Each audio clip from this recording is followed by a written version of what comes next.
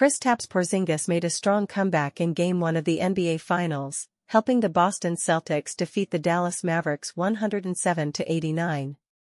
After a 37-day layoff due to a calf strain, Porzingis scored 20 points, grabbed 6 rebounds, and blocked 3 shots in 21 minutes off the bench.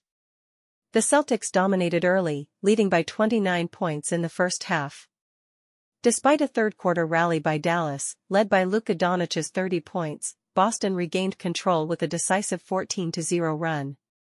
Jaylen led the Celtics with 22 points, while Jayson Tatum added 16 points and 11 rebounds. Mavericks coach Jason Kidd saw positives in his team's second-half performance, but the Celtics' early lead was insurmountable.